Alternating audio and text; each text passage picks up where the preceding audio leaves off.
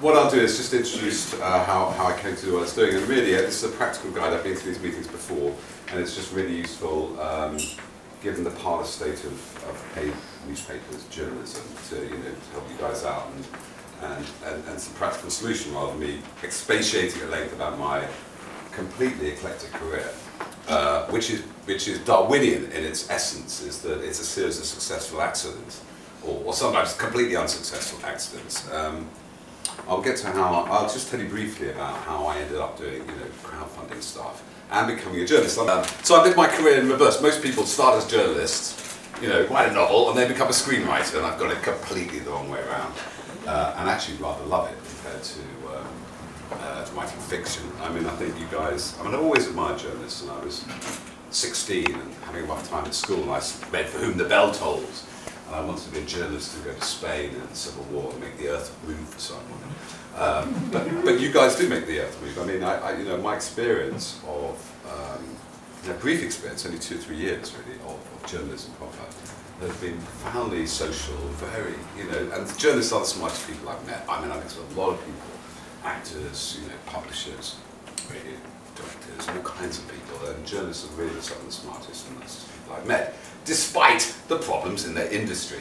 I won't go on about phone hacking or the other related subjects. I mean, I don't think that bit is over, and I think, particularly for me, the Daniel Morgan panel inquiry, independent panel inquiry, will reveal more. But let me skirt all the dark side, the dark arts, and go straight to crowdfunding. So I suppose what happened basically is the television is a similar parlous state in some ways. British television was 10 years ago to journalism. It got very top heavy, a lot of management, not a lot of revenues, BBC cuts, advertising revenues going down. And I always knew I couldn't quite rely on that career. Always interested by journalists. Had written non-fiction books for favour and favour.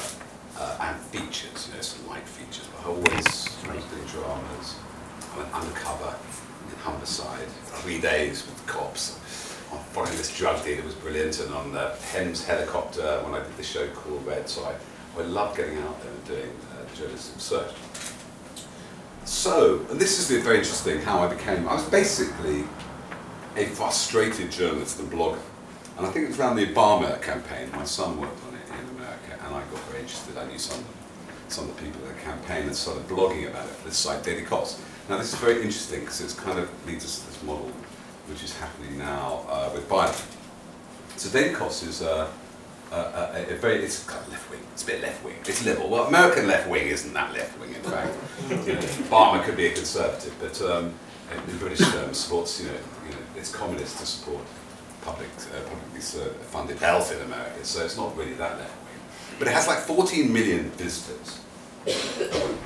And what you do is you write, they call them diaries, but the origin of journalism is in journals. You write a piece, and other people comment and recommend, and as people like it, it goes up, they're called the rec list, like this on the right-hand column, and then really like it, you're on the front page. They have paid journalists there, about 10, I think, or maybe a few paid columnists. And I was always writing on there. I was very interested in the Obama campaign. And just a little aside, there was this completely obscure blogger called Poblana who in January 2008, this was just after the Iowa primaries, where Hillary was going to walk in, Obama suddenly wins the Iowa primary in 2008 in January, and this guy said, Poblana, a completely obscure guy, nobody knew who he was, Obama's going to win the nomination and probably the election. I'm okay, what? He was a sports analyst and betting analyst, and he got it completely right, and his name was Nate Silver, we discovered later. So in this obscure side, well not that obscure, he came up and got recommended and then became this great, the guy predicted the last election in the US, much better than any pollster. So there's this crowd community source journalism I started covering. Just briefly how I got that. Because of the parlous state of British television, I made a big career decision, which was because I had a slight academic side, to describe what was going wrong, and I wrote this piece in 2009 for Prospect magazine, which is the longest career suicide note in history. Why we can't write the wire, why Britain's drama was failing relatively in the 20 years I've worked in it compared to the US. I named names, I said that 70% of the dramas now being commissioned by one person, Jane Tranter, and then Ben Stevenson. Ben Stevenson called me up to his office for 3 hours, and I haven't worked in television drama since. I've done a lot of radio drama. And the problem, what I was trying to describe there, was a problem as a creative, like you guys, as a writer, as somebody, a problem monopoly, that no matter how brilliant this one person was, that they should commission 70% of the genre, made it less of a marketplace and more like a court. And you had to be in, and I had been in with the right baron, or Earl of Essex, and he had got his head chopped off, and I suddenly had no work. And so, because I'd done this, when the phone hacking scandal came along, I kind of understood about media monopolies and started writing about this at the Daily Cost. And I started writing, and I knew some that I had met Rebecca Brooks in 2006. My amicably divorced ex-wife was a senior journalist. She was the first woman editor of Newsnight, head of BBC World content, editorial content. So I knew that side of journalism and felt capable to write about the phone hacking scandal as a monopoly, rather than the regulatory, rather less of what it was a monopoly. And it's very handy when Guido Fawkes said to me, well, you're going after Murdoch, what about the BBC? And I go, well, here's what I've done at the BBC, and that sort of diffuses that. So I wrote these articles. They were really summations of what other people were saying for an American audience. They got recommended, a publisher approached me to write a book. And one of the happiest moments was, I was writing this book called Full House of Murdoch, and I stand by it, The House, The Dynasty, Fall from Grace. I still stand by that title, but I wrote the introduction about the importance of journalism. And I remembered when I was about 14, so also my dad was a Scientologist, and he was bankrupted for the 3rd time.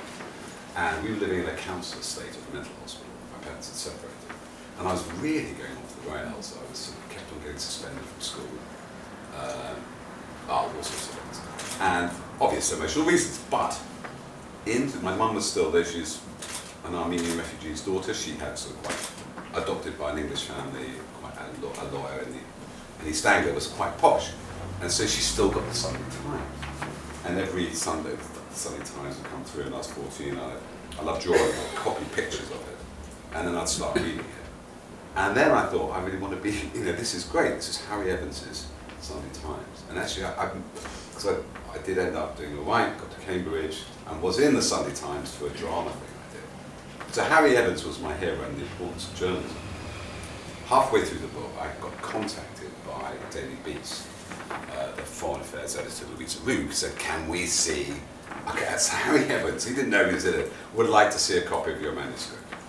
And I sent it to him, he was very helpful, and the Daily Beast employed me as a kind of London correspondent on phone. So I had about 2 years, about 100 articles, not just phone hacking, Levison, but also Savile, Libor a bit, and some other things. And Google, and the problems of monopoly of Google. So, I was just going to the phone hacking trial in October 2013 to update my book. Because I'd done this Full House of Murder, I thought, now we have the evidence. And I don't know why I started live tweeting. There were a lot of pre-trial hearings. I met Martin there. He was in Blogger's Corner with me and another court reporter, James Dolman. And maybe because of my drama background, and just because I wanted a record of it, I decided to tweet everything I possibly could. That was during the opening.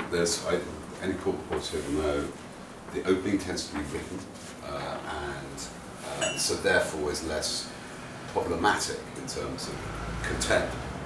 The hacking trial had years pre-trial. It was the most kind of contempt-covered trial in history, in that all the defendants, most notably Rebecca Brooks and Annie Coulson, were saying we cannot get a fair trial because of their prejudicial media coverage, which is slightly ironic given the senior media figures. And so they were very wary, and the judge was very wary about, they had a private eye, front page, Rebecca Brooks, looking at some Halloween reference, which, lawyers thought, my lord, how can she possibly get a fair trial with this prejudicial comment? All the lawyers were all over Twitter. And I just thought, well, they won't allow you to live tweet the whole thing. I didn't even think about it. I'll be there at the opening, have the evidence, type it out, I'll have a record of it. I was supposed to be doing pieces for the Daily Beast, but they'd since sold Newsweek, they couldn't give me a retainer. So in a way I was live tweeting to my editor there, so they could see what stories were coming up. And I said maybe because I'm quite fast typist or a dramatic ear or something like that, that I was, you know, people just started, my followers, I don't know, it was 2,000. Suddenly it zoomed up to 12. I was told by Tom Watson, everybody was watching Parliament, later by the police. They didn't bother to come in, they just followed my feed, and they just stayed in the base in Putney. And the weirdest thing of all was coming into the trial. Eventually I was in the annex, you needed a ticket, it's a room like this, because so many press wanted 10, only 12 could be in the court itself. They had screens and sound, which worked intermittently. The great thing is you could see the emails and evidence more clearly, so I could type out the dates. I really wanted a record of dates of everything. And you could talk. So in the court, you can't say anything to anybody else because everybody's there. But you know, we could joke and josh around and ask each other questions. But the building was built opposite, a bit like this. My phone reception went in the last half. I had to tweet from the court itself, which is very odd, because everybody's on their laptops, including the defendants. So Charlie is watching horse racing, so he says, watching my tweets, which is a very strange experience when they go, oh, have I got that right? Because they're just seeing it. But anyway, I was only going to do the opening. And I was off for 3 days, God knows how many tweets, every bit of evidence. The opening, one of my great moments of pride, this is really stupid and venal, was that I met Nick Davis during the run-up, and he told me about getting a ticket. And everybody knew about the Brooks Coulson affair for like 6 months. Everybody who'd been to the pre-trials or had connections with people in law. But we didn't know when it was going to come out. And so we're looking at the opening, and Andrew Edis, the prosecutor, wouldn't stick to the opening. It was very much, you know, as report against delivery, because he'd veer off. And I could suddenly see it coming and go, breaking, Coulson and Brooks have had an affair for 3 years or something like that, and wished it out, and I beat Nick Davis by 20 seconds. So I must have a tabloid heart somewhere. Anyway, that was over. I was completely exhausted. My wine intake went up, because it was quite stressful. Because people, you know, would always be checking you, mostly helpfully, by the way. This thing about interactive media, when we discuss, you know, crowdfunding and all this stuff, is that the crowd, and 90% of the time, helpful. They will fact-check you. They will help you with spellings. They will correct you in a friendly way. But there were some unfriendly people, as I documented in my book. So I thought, phew, that's over. Now I can go back to my whatever my life is. And then the judge, Mr. Justice Saunders, said, I've decided we can live tweet the whole trial. And everybody, including some maybe slightly antagonistic personalities like Harry Coles on the Guido Fawkes blog, so you better be there for the duration now. I thought, well, bloody hell, how am I going to do this? I mean, I'm going to be lucky because the American interest wasn't that huge to sell 2 articles a week to Daily Beats. That's, if I'm lucky, $500. I'll be lucky to get 1 a week after a while. How am I going to, I just can't do this.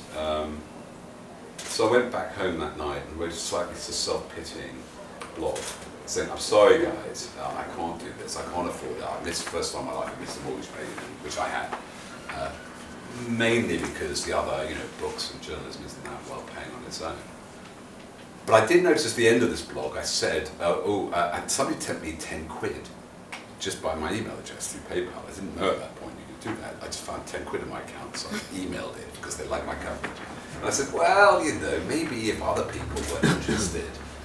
And I woke up the next morning, people suggested, go and crowdfund it, like not hundreds, but dozens of people said, go on, Jukes, crowdfund it. I had crowdfunded the novel, for Alison Murdoch, through this site, Unbound, a publishing site, which you get pre-purchases through. So I knew about that. Fortunately, I'd just been on television on CNN, so I had a video which helps with crowdfunding. So I could bung that up, me and Emily Bell and this guy David Falkenflik. And I went, oh, okay, how much should I ask for? You always, this is slightly contradictory to what you're told here.